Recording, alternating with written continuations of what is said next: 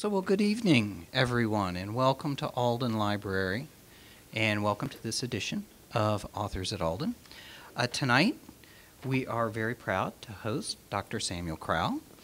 Dr. Crowl, a Ping Institute founding fellow and trustee professor of English literature, will discuss his latest book, Screen Adaptations, Shakespeare's Hamlet, the relationship between text and film. Little Professor's Book Center is right over there selling copies of his book this afternoon, so I encourage you to pick up a copy.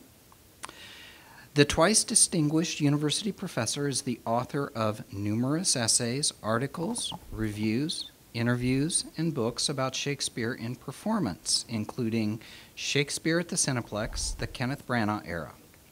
His expertise has taken him on lecture tours everywhere from the Folger Shakespeare Library in Washington, D.C., to the Shakespeare Institute in Stratford-upon-Avon. Shakespeare's language in action has been a source of enchantment for Crowl since his early teens. After an education with prominent Shakespeare professors at Hamilton College and at Indiana University, he began his Ohio University career in the 1970s, teaching courses about Shakespeare on film. He followed his interest and connected with other like-minded scholars and soon rose to prominence in the field of Shakespearean film studies. His book, part of which was written in Alden Library, draws upon new behind-the-scenes material from the British Library's Laurence Olivier papers, and it is the first to make use of the papers of Olivier's Hamlet film editor, Helga Cranston.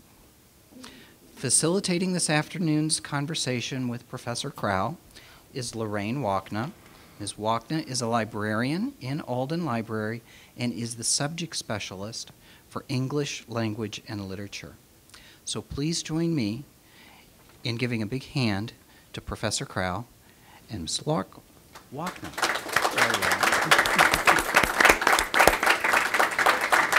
Okay. Well, whoa. I have my very own copy, and I do want to say I would highly encourage people to get this book. It's amazing. Look, look. I don't do that, okay? So this, and if you stay here after and buy the book, you can get it signed. Okay. So, Dr. Crowl, this is an honor for me. The book is amazing, and Hamlet is an amazing character, and I want to hear you talk more about it. So I'm curious how, when you started teaching Shakespeare on film at Ohio University, were you a pioneer? Yeah. First of all, let me thank Dean of Library, Scott Seaman, for this whole idea. I mean, what a wonderful idea that the library should celebrate authors and books. And for those of us who grew up in the book culture before the digital age and still love them and still write them and hope that there are people who still buy them and read them, this is a nice way of putting the library in the flow, not just as a receptacle for books, but as someone who also prizes them and wants to share them with the broader public. So thank Scott and thank Lorraine for inviting me and doing all this. Yeah, when I came here in 1970 and first began teaching Shakespeare, I realized that most of my undergraduates had never seen Shakespeare. They had no idea what that language looked like or sounded like when it got up off the page and into the voices and bodies of actors, where it suddenly makes sense if you are someone who is alert to suddenly discovering that this is real conversation going on between real people. It just happens to be poetically rich and lively, and that's why people keep wanting to say those words. Actors save Shakespeare every bit as much as those of us who work in the classroom save him. So it wasn't going to be possible for me to take 60 or 70 students that I taught every term, turn around and take them to Stratford in Ontario or get them to London, though Susan and I eventually did that. So I began to think, what about Shakespeare films? And I had seen some when I was younger and a few in college, but they hadn't really lodged in my memory except for a couple that were obvious in their interest. And it was also the case that even good Shakespeare professors that I'd had in college and in graduate school who loved Shakespearean performance, which was not. This was the age of the new criticism when it was the text and text-based. Was not always the case. They had very poor opinion of the Shakespeare film. I mean, mention Orson Welles, and you did not get a very happy response. Anyway, so I got a little grant from University College. There was something called the Experimental Education Fund, and began looking around to see if these films were available, and they were in 16 millimeter. Remember, you youngsters out there, there were no videotape, there were no DVD. This was still something you put through a projector. And so I discovered from various little film outfits that you could put together a group of about 10 Shakespeare films, and I thought maybe what I ought to do, rather than just bringing them into a Shakespeare class, is to teach them all at once. And I'll do an experimental course called Shakespeare on Film. And it happened to work out brilliantly because we have a good film program here, but it's all graduate work. And in those days, there weren't even undergraduate courses in the history and theory of film. There was just graduate students, and they were appointed professionally. They were being taught how to make films, how to be editors, how to be sound people. And a couple of them came to see me and said, we see there's a film course. We want to take every film course we can find. Can we take your course? I said, sure. We'll find a way to give you a graduate number for it. And they were terrific. Because as I tried to work with the films in terms of making the Shakespeare work for my kids, they made film work for the rest of us.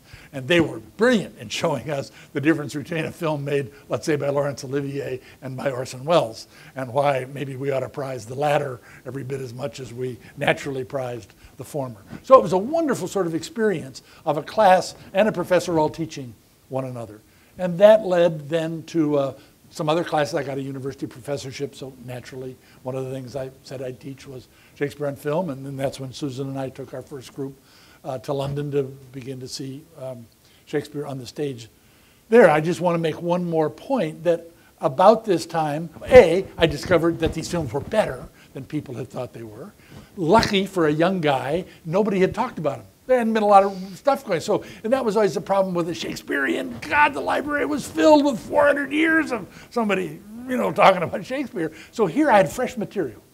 And I wrote a couple little essays based on some things I'd seen in these films and sent them off to professional meetings. And lo and behold, there were other young people like myself who were doing the same thing. And we sort of we became part of the carnival of professional Shakespearean meetings, in that we would go and make outrageous claims for these films to audiences that were stunned when we would say, oh yeah, Wells's Macbeth is much better than Shakespeare's. I mean, we were just putting them on, but it turned out we drew an audience. And so they asked back, we got to do more film. Now, Shakespeare and film is such a major part of Shakespeare studies that I'd almost like to blow it up. Okay, that always happens. So it was great for me, turned out professionally, that I suddenly found an area that I could write about, and that's why my books are text-based as well as film-based. I'm trying to bring film to the literature student, but I also don't want to give away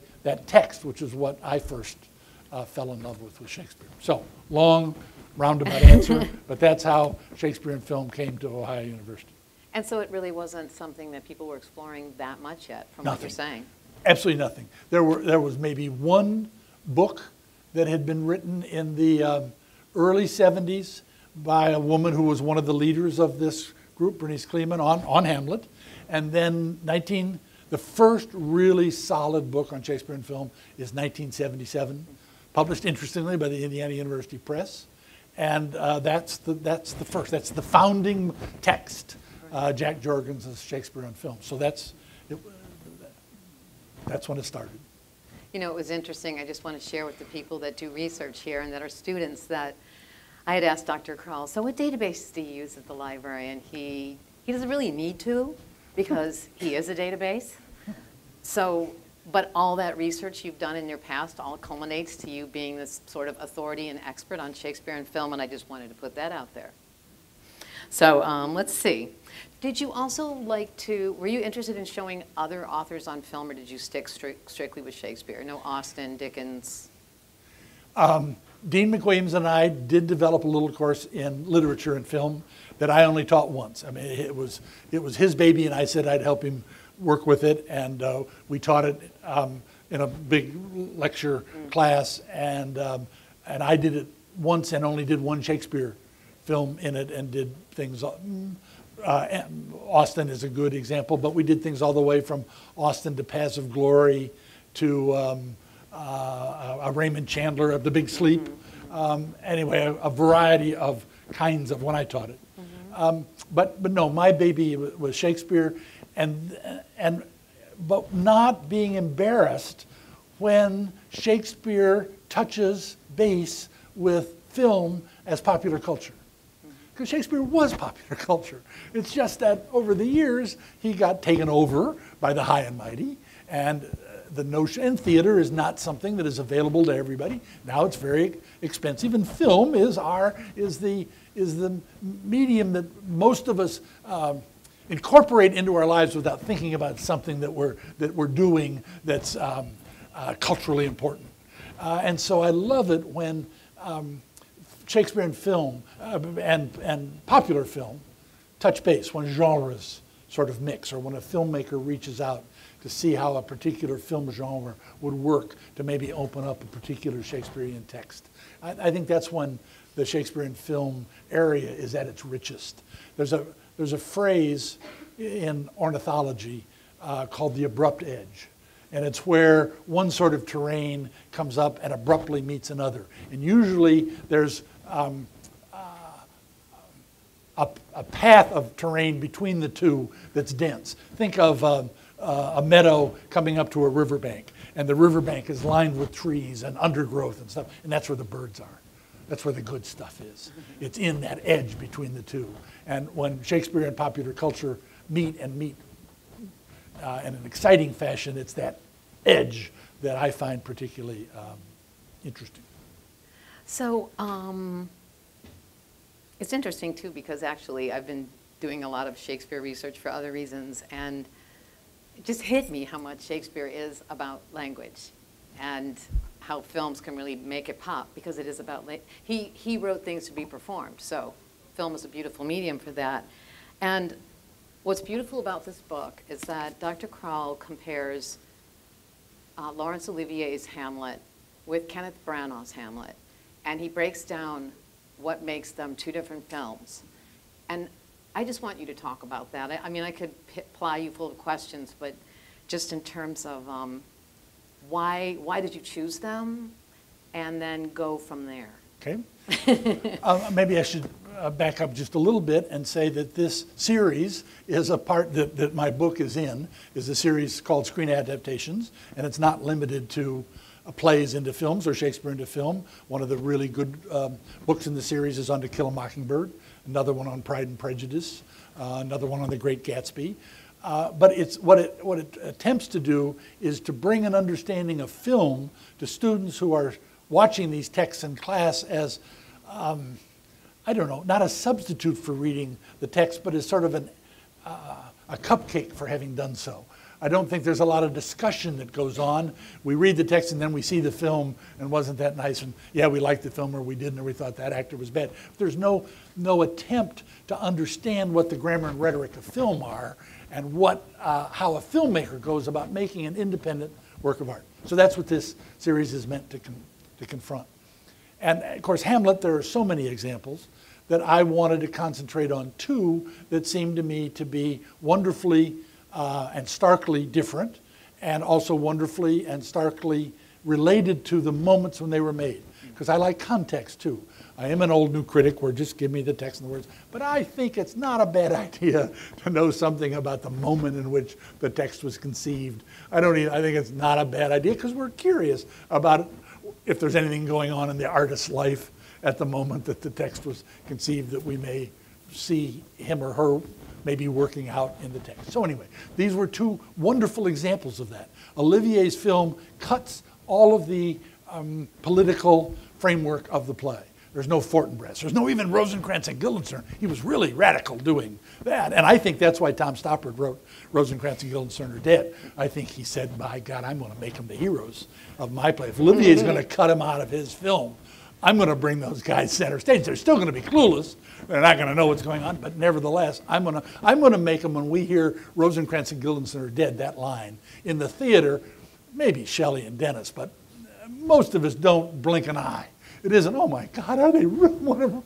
It's terrible that they're gone. No, man, we're racing to the end of Hamlet. He's dead, their bodies littered all over, and these are two more, those fraternity boys that came and were disloyal to their pal. Anyway, boy, at the end of Stoppard's play, you care about those two, Anyway, so Olivier comes at a moment after the Second World War, after a tough time when the world is turning inward, when Freud is suddenly someone that is being talked about far more than Marx, that even in our own internal political world, it's the enemy within. It's communism within. It's the Un-American Activities Committee and all of that. And Olivier gives us a very internalized Hamlet. An obviously Freudian Hamlet, though none of the reviewers, not even somebody as good as James Agee, who wrote the best reviews of the film and a cover piece in Time magazine, picked up on how obvious the Freud was in the film. Okay, Branagh comes along 50 years later, almost on the dot. The Soviet Union has crumbled. Eastern Europe are overthrowing its little tin pot dictators, and he's going to give us the whole text. He's going to give us every word. Olivier's film comes in at 2 hours and 20 minutes. Branagh's is 4 hours, the longest film since Joseph Mankiewicz's Cleopatra. And of course, that killed it at the box office. Can't do a 4-hour film. But anyway, he did. Oh, and one of the great, excuse me for getting into all this. I want you to get all this stuff. One of the great cross-fertilizations of popular culture and Shakespeare and film is that Branagh got the money. I mean, wouldn't anybody be mad to give a kid $18 million to make a 4-hour film of Hamlet? You just know that that's a loser. Just bye-bye the money. But a production company had developed called Castle Rock, and the only thing Castle Rock ever did, which made it a fortune, was to do the Jerry Seinfeld show. So Seinfeld underwrites Branagh's Hamlet. I mean, not directly, but Castle Rock does. Okay, I mean, great, the way in which this stuff shifts around. Anyway, so Branagh's film is very different. It's shot in 70 millimeter, it's huge. Not only does it give us Fortinbras, it gives us more Fortinbras than you've ever seen in your life. Because every time he's mentioned, we get a cutaway to Fortinbras doing something, okay? So it's a very different sort of attack on the play. Olivier takes it inside, takes it into the family romance, into the Freudian family romance, into the relationship densely into the relationship between Gertrude and Hamlet takes it out. Branagh takes it out into an epic sort of European 19th century novel. I mean, okay, this Tolstoy's War and Peace hovers behind Branagh's version. So wonderful the way they talk to one another in that fashion, and a way in which you begin to see that films are independent objects, just as stage production. You don't go see Shelley's sensational As You Like It and say, well, that wasn't As You Like It. They didn't wear, they weren't dressed in Elizabethan outfits. Somebody smoked a joint. Okay, no, you got to see the whole world that her production creates for the play.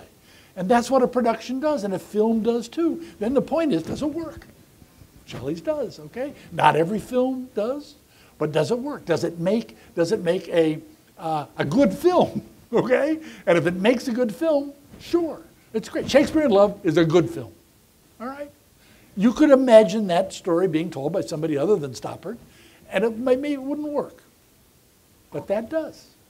And we say, okay, maybe that's the best version of Romeo and Juliet we've got. Anyway. Oh, does that cover? I mean, I was trying to do Hamlet and the two Hamlets and what made them intriguing to me. I could go into more things. One of the things interesting about the two films is how they're shot. Yeah. Everything in Olivier's film is on a crane. Everything in Olivier's film is on the vertical. There are those winding stairs, Freud again. There are those winding stairs, dark crannies that we dash up and down. We collapse at the top. When we're the father, we collapse on our mother's lap. We abuse Ophelia at the bottom, okay?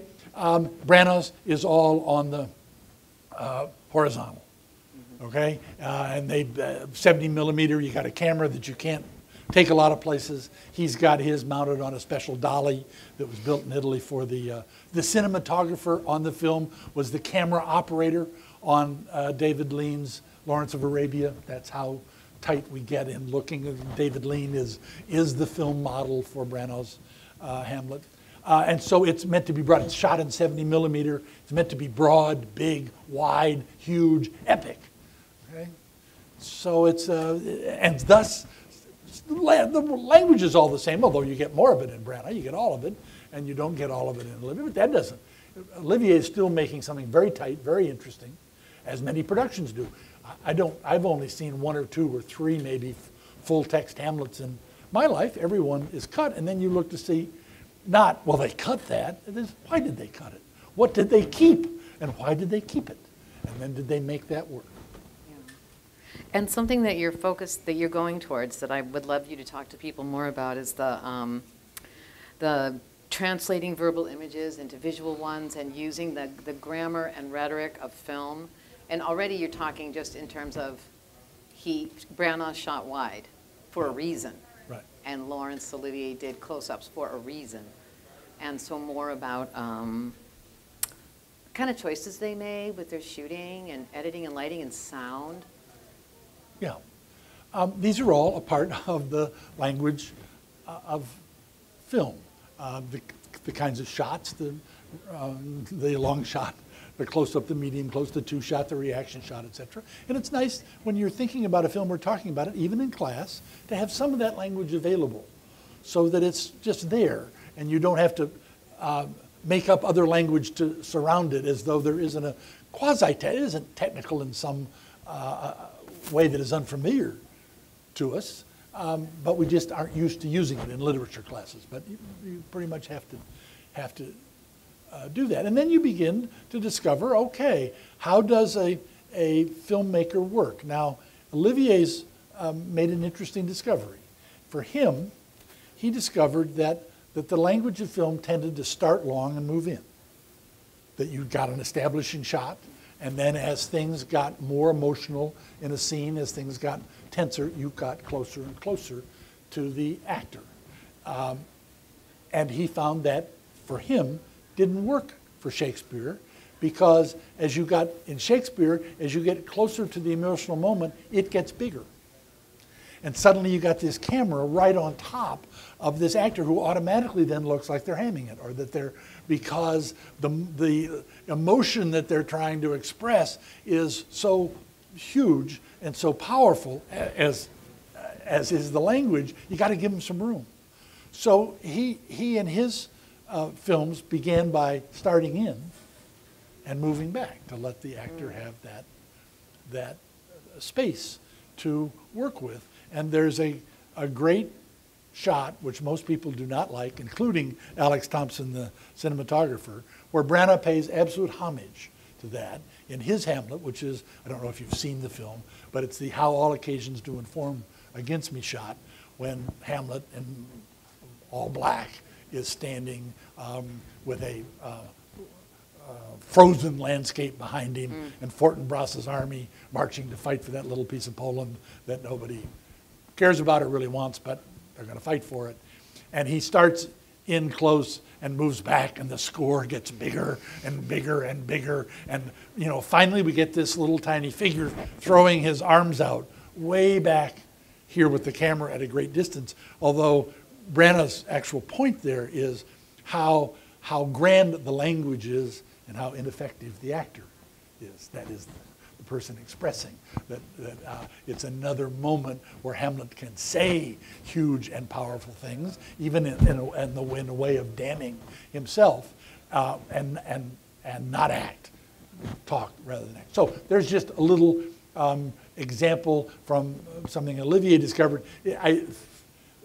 Later filmmakers didn't necessarily follow that pattern, but it was something that he had to pick up on, and I think partly it was because he had watched George Cukor's famous Romeo and Juliet with Norma Shearer and Leslie Howard. This was one of the early experiments in sound film Shakespeare from 1936, and had seen that it failed. And of course it failed too, because as you closed in on Norma Shearer and Leslie Howard, you realized they were in their 40s.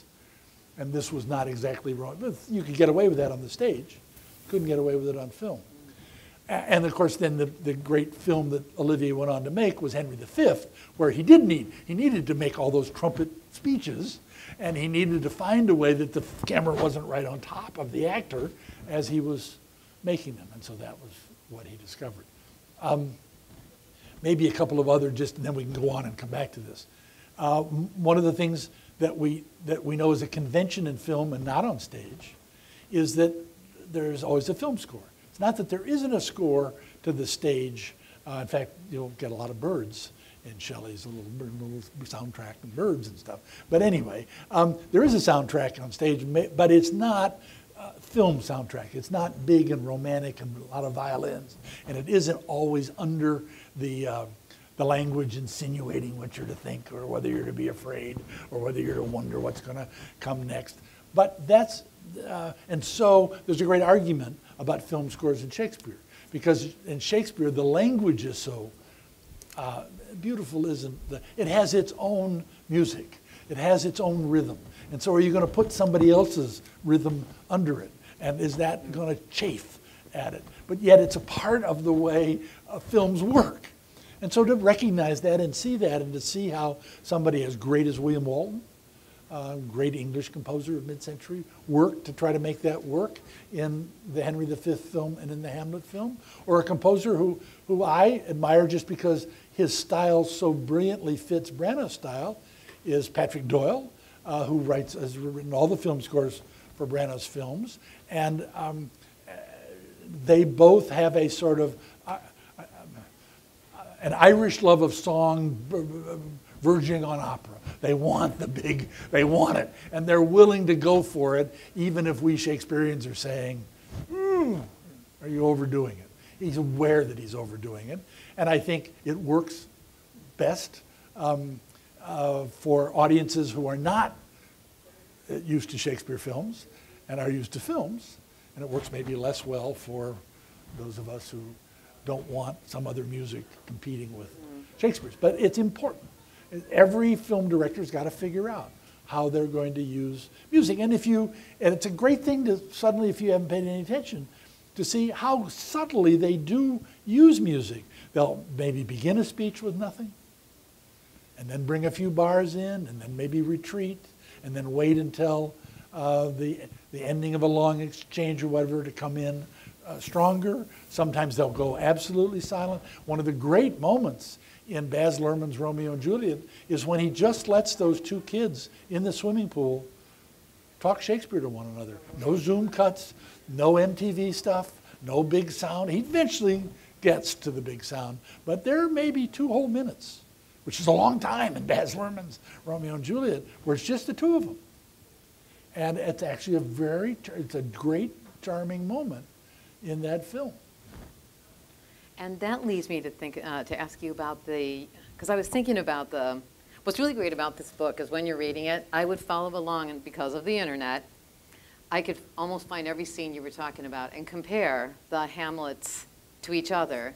And I really wanted to show you guys To Be or Not to Be, done by Olivier and done by Branagh, because they're very different. And so I wanted you to speak a little bit about that scene and also the use of soliloquy in film. Okay, yeah, let's start with soliloquy. Soliloquy is a stage convention. So one of the things a filmmaker has to do is think of what's the film equivalent, or what could be the film equivalent. So one of the things that film does that would seem absolutely silly on stage is it can use voiceover. So there's one possibility, which once again Olivier uses in some cases not. Some cases he moves in and out, but that sense of our overhearing the actor. In the theater, we know we're overhearing Hamlet because he's there on stage and he's talking to himself, but he's also talking to us because we surround him on 3 sides. He's at what we call in the theater, or we call in the theater, I think they call in the theater, the point of command. He's wherever that actor standing out on that thrust stage is at everybody's point of attention. So the soliloquy also seems natural. In the way in Memad it seems phony. an actor standing there where the entire audience is out there supposedly talking intimately to us. Doesn't quite work. Well, on film, you got the same problem. An actor standing in the film just talking to whom? Okay. Now, if film wants to break the fourth wall, that's another way. One way is to do voiceover. Another way is to break the fourth wall. Have the actor look right at the camera and acknowledge that we're there. It's interesting how rarely film really wants to do that and how rarely it is actually done in Shakespeare film. Another device is the mirror and using the mirror. So what you've got is a character looking in the mirror, talking to himself, which seems natural, and we're getting very interestingly the character and the mirror production of the character. And for Hamlet, that of course gives us, that it's gangbusters. We've got somebody who's divided in more than one ways, and we've got somebody who is in reflection. We've got somebody who is even talked about throughout his play in terms of mirror images. The mold effect, the mirror effect, whatever it is. But there are 3 or 4 prominent mirror images about Hamlet. He's somebody who is trying to rediscover himself and trying to find out who that person, that new person is, because he's been pretty much destroyed by the events that preceded the opening of the play and then hit him again early on. So anyway, in Olivier's case, the soliloquy is done up the stairs on this platform that has belonged to the father. That's where the ghost appears. And the ghost in Olivier's, in a sort of Freudian way, is commanding and overpowering. And he flattens Hamlet. When Hamlet sees the ghost, he goes down and reaches out. He does the same thing when the ghost reappears in the closet scene. He's gobsmacked. This is the powerful father who won't stay dead. Okay, he's already struggling with the new father, and who's very much alive and married to his mother. And then he's got this other father that he would like to bury, that is, to find some way of assimilating his particular masculine identity and power. But you can't do that if the father keeps cropping up and telling you what to do. Particularly what to do about your mother. Just think about that. Okay, not healthy, not positive. So for Olivier, man, that just wipes him out. For Branagh, it's because Branagh really wants to be king. That's the one. And then if you put the political stuff in, it makes sense. I think Olivier wants to get square with his mother. He wants to get rid of Claudius too, but it's getting square. Branagh would really like to be king. Okay, he's one of the rare Hamlets. There are a lot of powerful Hamlets, but he's one who's, you can see, has the political skill. He's a little Claudius in many ways, as he resembles the actual actor who's playing Claudius. But anyway, in Branagh's, it's him interrogating himself in the mirror behind which, because it's a two-way mirror, Claudius and Polonius are hidden over. That's where they're overhearing from. So the camera is giving us Branagh, and then Branagh in reflection, and then Branagh only in reflection. And when Olivier gets his dagger out, a bear bodkin or whatever, it falls out of his hand, Freudian again, tumbles down. The camera follows as it tumbles down the rock into the sea. Branagh gets his dagger up, and Polonius behind the mirror goes, whoa, okay? He's scared. And Claudius has to sort of shush him. And Hamlet puts that dagger right up at himself, and imagining other things, and you see that he is a threat not only to others, but to himself in interesting ways. So there are two different ways of dealing with the most famous soliloquy in the play. It's the only one that Olivier gives us all of, and he actually goes back and forth, I think, very effectively there. He starts in voiceover, and then when a moment comes to dream, to sleep, there's the rub. He goes then he goes back into voiceover. So it's very interesting the way in which he finds a way to talk with himself using the voiceover device. Branagh does all of his soliloquies straight out. That's because he wants to say all of those words on camera. I mean, he loves them. And this is his chance, and he knows he's only going to get one chance to do this, and he's going to say them all. Olivier cuts the How All Occasions Do Inform Me soliloquy, cuts the Oh, What a Rogue and Peasant Slave, except for the final couplet, So that's part of how he reduces the text. Branagh gives us all of that because he wants to say it. Okay. Now let me just check on. Oh, we're doing good. Okay, cool, cool, cool. I also wanted to talk to you about how they both envisioned, it sounds like from what you were writing that Olivier's Hamlet really is, Hamlet's more concerned with his mother, and Branagh is more concerned with his father. And I wondered how you, if you talk about bringing that into the bigger picture. Sure, and I think we see this when we go to see Hamlets, that some are sort of mother-centered and some are father-centered. That is, where is the crisis? Where is the major crisis for the actor and for the way in which the production has been shaped? Is it related to Hamlet's struggle with his father to achieve the revenge that the father has commanded him to? Or is it on trying to both have, punish, and then reclaim, I think, his mother? And that's why one seems more Freudian and one seems more political than the other. And that I think, it all has to do with the sort of choices the director and the actor are making as they move through the play. I think it has to do with the choice of Gertrude. So you get a very interesting fact or phenomenon in Olivier's film that the actress playing Gertrude is 27 years old, and Olivier, who's playing Hamlet, is 40. Now, that's because he's Olivier and he can, but he didn't want a matron. I mean, he wanted a young, healthy, sexy for that moment, Gertrude, because he wanted that that Hamlet fixation with her to be alive, whether we picked up on it or not. That is, audiences, initial audiences, is something else. And makes Ophelia, although it's a haunting little performance by Gene Simmons at the very beginning of her career, makes Ophelia even, she's 16. She's at the very beginning of all this, doesn't fully comprehend it, compared to, let's say, Kate Winslet, who's a much more modern. My students, my female students, always want a strong Ophelia. They don't like Ophelia who gets eaten up, even if it's not her fault, and even if the abuser is Hamlet, they still want Ophelia to strike back in some way. Okay, right? Because they should.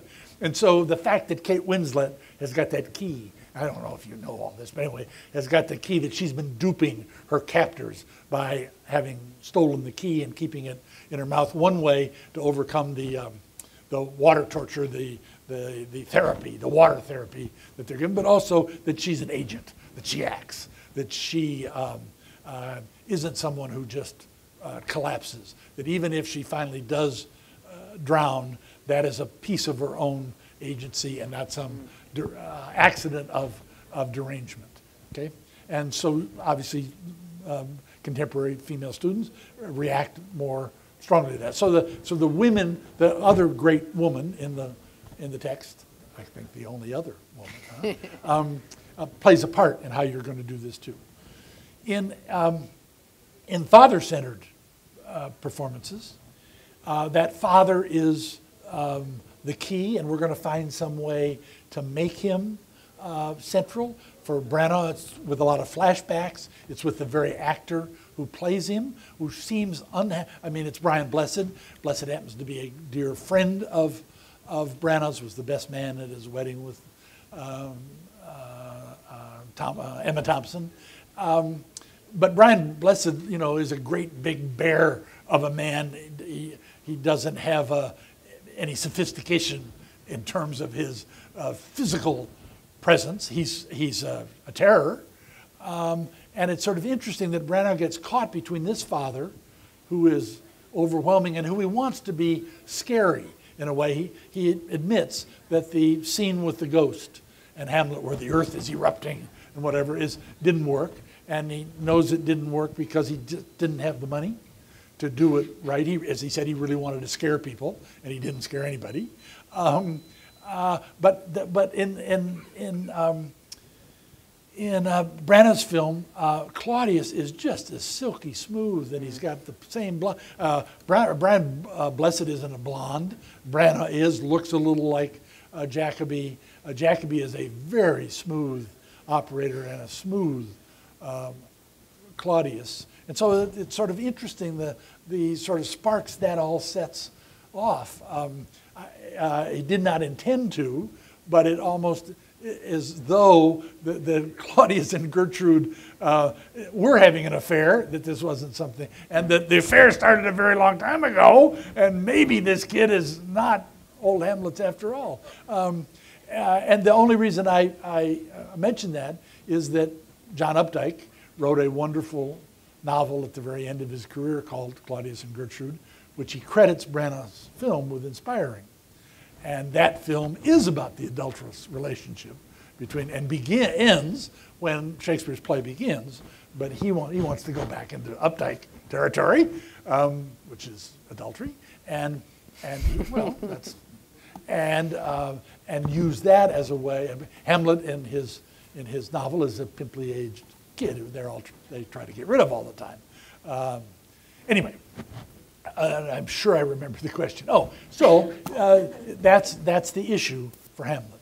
It's the father, and the scene. Julie Christie's terrific as Gertrude in that film, but the scene with her is not sexually charged in any fashion. There is a bed there, but they are only on it once. There is no sort of turning her over. There's no physical contact as he.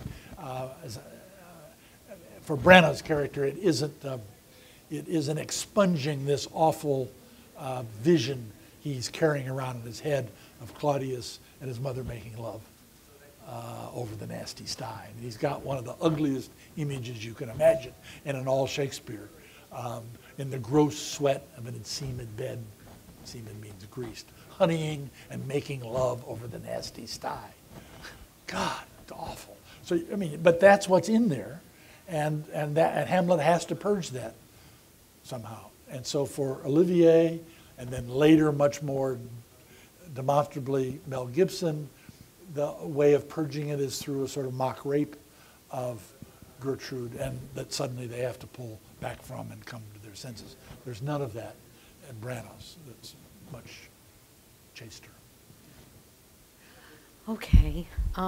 There's so many things I want to tell you guys about this book because it's so wonderful, but I want to leave time for questions. So I do want to talk to Dr. Crowl about the future of Shakespeare, because one fact I saw was that Olivier was the first, Hamlet was the first Shakespeare play to win an Academy Award without any backing from Hollywood, and that for the most part, most of these actors or directors or writers make Shakespeare happen with their own money. And we were talking a little bit about the future of Shakespeare, Shakespeare on film. Where's it going to go? Who's the audience now? Yeah, that's for those of us for whom it's our living. We'd like more Shakespeare films. Yeah. We got that a little. It's true that Olivier's Hamlet is the only film to win the Academy Award that didn't have any American money in it at all. No Hollywood money. And so that's why it never shows up on the list of when somebody says, what are the best top 10 Academy Award winning films? Can't be included because it was made with no, or the American Film Institute doesn't include it. It's unique in that fashion. And the only other Shakespeare film is Shakespeare in Love to win the Academy Award, and that's in that abrupt edge, another part of that abrupt edge of the spin-off film, not all the way into the Feral Cats and whatever Dennis was telling me, and Romeo. But anyway, it is true. Where does the money come from? Film is the most expensive of all the art forms. Poor Orson Welles spent the last 15 years of his life begging and thinking that, the president of France or somebody was suddenly going to come up with money to underwrite a King Lear, and of course it never happened. So these younger directors, Branagh among them, have turned to trying to direct other kinds of films that might make money. And that's why he makes Thor, or the Jack Ryan film because he does the deal with a percentage. So if the film is big, then he's got something in his coffer that he can use as upfront money when he goes to the equivalent of Castle Rock or whatever to try to get funds. But it's very much an independent project. Also, the most recent Shakespeare film we have is Joss Whedon's Much Ado About Nothing. Josh did that on his own from the great profits he made from The Avengers, which is the largest grossing film in all time, over $1 billion worldwide. And nice that what he wants to do is go and make a home movie in his backyard of Much Ado About Nothing. Blessings to him. Until we get another Shakespeare film that makes money, and that film got an audience, it's going to be harder and harder for filmmakers to get Hollywood backing because it's a commercial business. And in the 90s, you got lucky when first Branno's Henry V got everybody's attention and said, oh my goodness. And then Zeffirelli's Hamlet came along that he'd been working to try to put together since Romeo and Juliet in '68. And because of those two big stars, it didn't make a lot of money, but it made money, didn't lose money. And then Branno's Much Ado About Nothing, which Branno only got to make because he made the Henry V. And that was the first baby that really returned. It was a little budget of about $8 million, and it did $25 million worth of business. Aha! The Weinstein brothers, they'll take a look at something like that. Then Baz came along and did Romeo and Juliet for about $20 million, and it did 125 worldwide. Okay, suddenly the coffers were open, and a lot of people got to make their Shakespeare films. Pacino says, I never would have gotten to finish whatever Looking for Richard is without Branno. He's the one who finally got me the money, not literally, but metaphorically.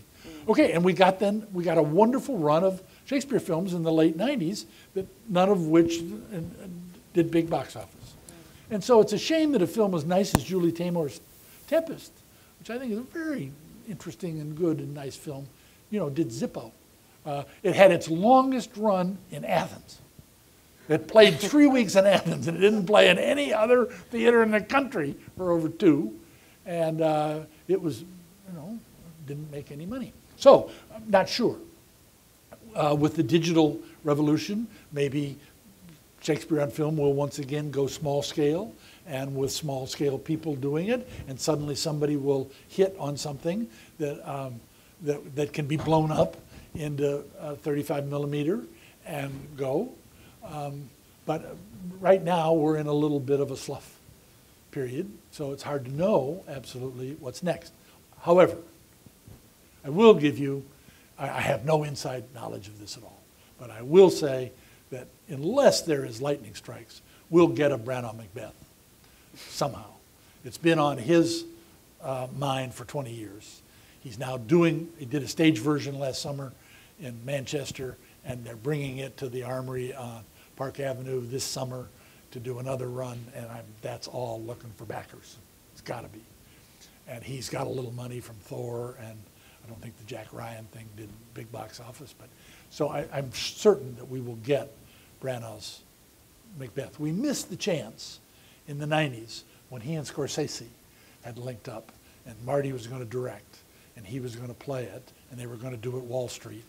And then the Almereyda Hamlet came out, and they said, whoops, that idea is dead. I mean, somebody just did Hamlet on Wall Street or Hamlet in the media world, and then it fell apart. I mean, that is their excitement about mutually doing the project fell apart. And so it will not be a Scorsese-directed Macbeth when we get it, but I bet we get it. All right, I'm going to ask you one more, and then I'm going to You're going to ask because we should give folks a chance. I know, to ask it's question? going to lead into that. Okay, this is terrific. So while I'm standing here, though, just one Yes. quick note. Please bear with us on the questions. We have a large web audience. We webcast these. And for the benefit of the web audience, when you ask your question, if you could come to the microphone, or I think we have a microphone to pass around. So, thank you. Okay. I guess I can ask you my question later. Okay. Because it might not be easy to ask simply. Oh, okay. So you want But questions? you want people to watch Shakespeare speaking Shakespeare. As opposed to adaptations where Yeah, I'm just more interested in, that's what I love. The I language. love Shakespeare. Yeah. So I'm more drawn to film versions of Shakespeare that are using Shakespeare. I also think that's where the problem is. I mean, I like 10 Things I Hate About You, and I like She's the Man, etc. But that isn't the problem with making a Shakespeare film. The problem with making a Shakespeare film is getting Shakespeare, using that language and getting it to work on film, okay? Because film, if you've ever been to a film, you know that yes, the story is important, but don't ask any screenwriter about that. I mean, where he or she falls on the pecking order of making a film. And don't go looking for big, rich speeches. Because you look for dialogue, and the quicker the better, and the back and forth the better, and that's fine, that's great. But it isn't what Shakespeare's meat is. And so you've got the real challenge for the filmmaker is how you use Shakespeare's language and make it sing. This happens all the time. It happens walking out of theaters. I'm sure it has happened, people walking out of Shelley's As You Like It. When they see a really good production of Shakespeare, they come out and say, you know, she did a really good translation. Or that was, you know, they rewrote the script and I just got a paper from a kid who said, you know, it was really interesting in Branagh's Much Ado About Nothing when they stuck in a line that Branagh wrote. And I thought, I'm going to get a treat here. What line did Branagh write? And when they've tricked Benedict into thinking that Beatrice loves him, and Beatrice comes out who isn't yet in on the deal. I mean, anyway, and she comes out to invite him in for dinner, and she's as saucy as she ever is, and he wants to bend her meaning any way he can to have a positive that she's really being, and so he says, and there's a double meaning in that. And for this kid who's spent his life in English classes where everything's been a double meaning, that couldn't have been Shakespeare. That had to be Branagh sticking that little sucker in there. Okay, fine. That's when it is happening. That's when, you know, can you get too much of a good thing? And I want you all to know that Dr. Crowl is referring to Shelley Delaney's production of As You Like It, which is over at the Forum Theater through Saturday evening. And there is also an exhibit on this floor concerning the same production and Shakespeare. So I open the room up to questions and to our web audience.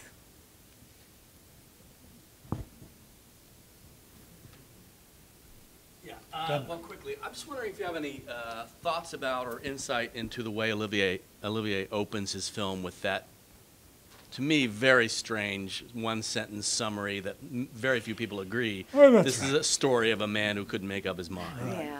What do you think about that? Bum, bum. Longer pause, make up his mind. I think he was, once again, a little terrified about going with this thing into this medium and wanting to do something inviting at the beginning that was going to explain it all for you. You know, because he takes those lines out that are Hamlet talking about Claudius, about the one defect in our natures. And he's talking about Claudius at the wassail, getting drunk, celebrating. And here Olivier lifts it to apply to Hamlet, and then doesn't even let it alone by a line that, yes, Olivier wrote. And I think that nothing I've read, Dennis, indicates that was something that Arthur Rank said after watching The Rushes. You've got it, Larry.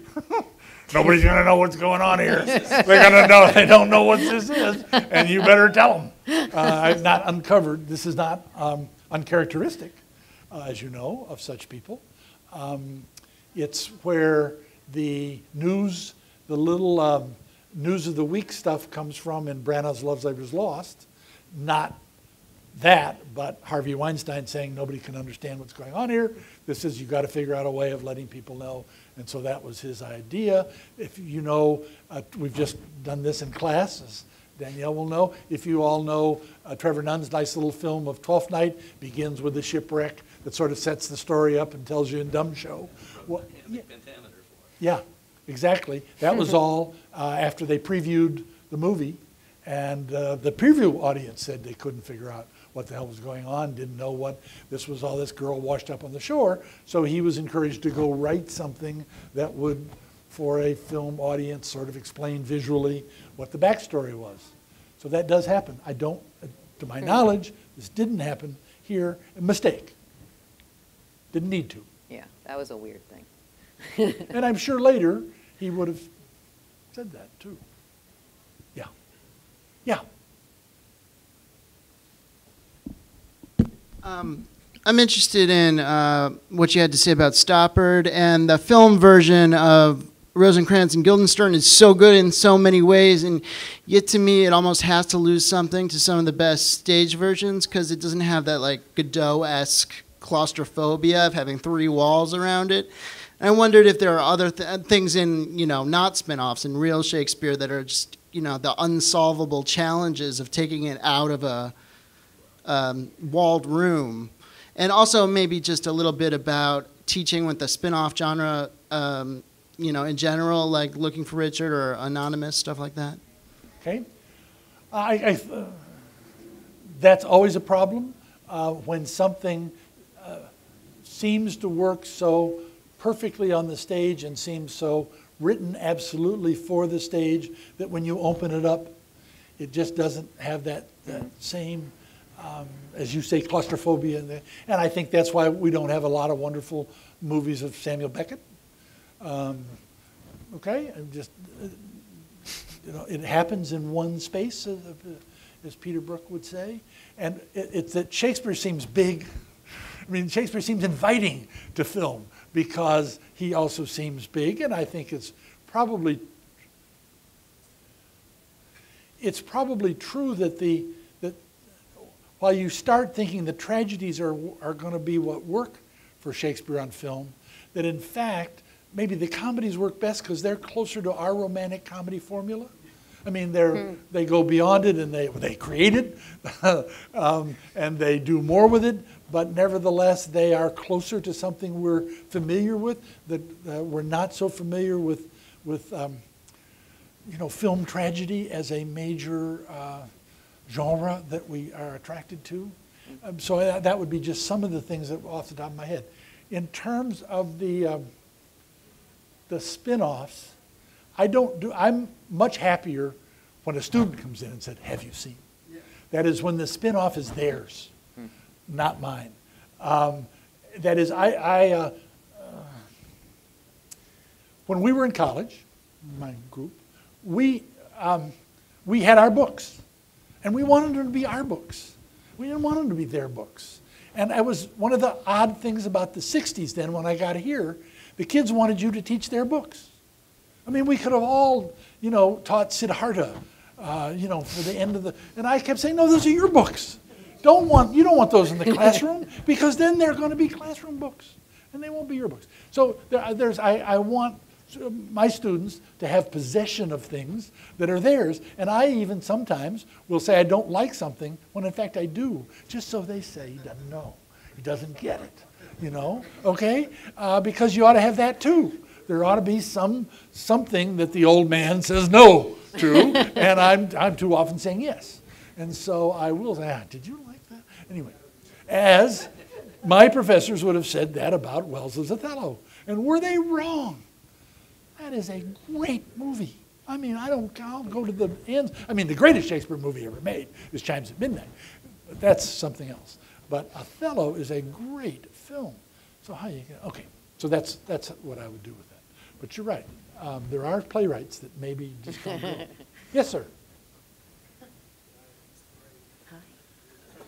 I have like a million questions, but let's ask you two. One is, at the end of Branagh's version, Fortinbras comes in and kills off the entire court. And I'm wondering how... Branagh's already taken care of a good that himself. That is Hamlet. But at the end, he comes in and kills off the entire... I wonder how you feel about that decision. And can we contrast the two sets? One is Branagh's set is very, very bright and it's filled with mirrors. And it seems to be deliberately done in contrast to a lot of Shakespeare play, which is just the dark castle. Okay. Two great questions. He wants that big moment. He says we're shooting Die Hard. We're making 6 films at once here, and this is Die Hard. He wants that big moment because he wants Fortinbras to be coming in a coup, in a takeover. This is not some polite little deal where Denmark and Norway have always been pals, and so it's okay we trade kings every now and then. This is a military ending to a play that has been dominated by military figures, and he wants that. And, you know, that's why Rufus Sewell is so good, those lowered eyes, hawk-like, and, you know, just, he got the right actor, I mean, in terms of look, for that moment. So he wanted that. What I found very interesting was that 2 years after that film came out, I saw there's a great Japanese director called Ninigawa, who's a wonderful stage director.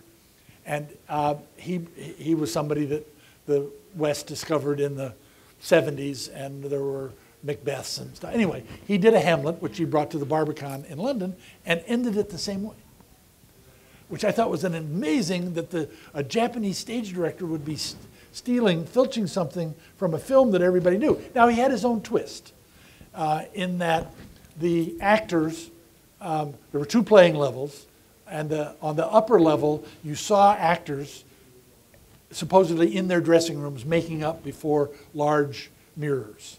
So you began already with playing with theatrical stuff. And it was those mirrors that the Fortinbras people came in and smashed to hell. So they were killing more than the state. They were getting rid of they were getting rid of theater too. Now, so maybe that's why he had them stole it from a film, picking a bone with film. Your second one, yes. One of the lines that I'm proudest of and couldn't repeat in this book, and it's just a throwaway, but it was picked out by everybody who reviewed the book I wrote called Shakespeare at the Cineplex, in which I said that Branagh's Hamlet was film noir with all the lights on. Come on. And you're exactly right.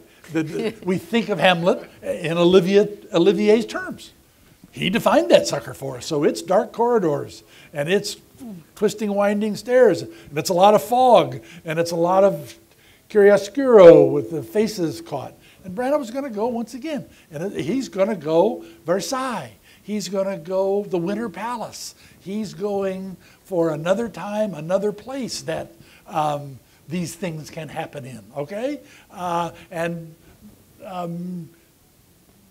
I think it only happens because we have the father. If this were Harold Bloom, we have the father film, and we're getting the anxiety of influence here out of Branagh, and the Branagh-Olivier thing is set up to play with that, and somebody is going to write a book on it someday. Not me. But they are. I mean, Branagh now has played Olivier, for Christ's sake, in that wonderful little movie about Maryland. And so the riches there are sensational, and that will be a piece of it. Yeah. Thank you. Now I can talk about the As You Like It. No. Doug, is there anything from the web? No. Anything from the web audience? Or nothing yet? Okay. Well then, everyone, if you'll please join me in thanking Dr. Sam Crowl and Lorraine Walkner. Thank you. Thank you. Thank you. You were a great audience.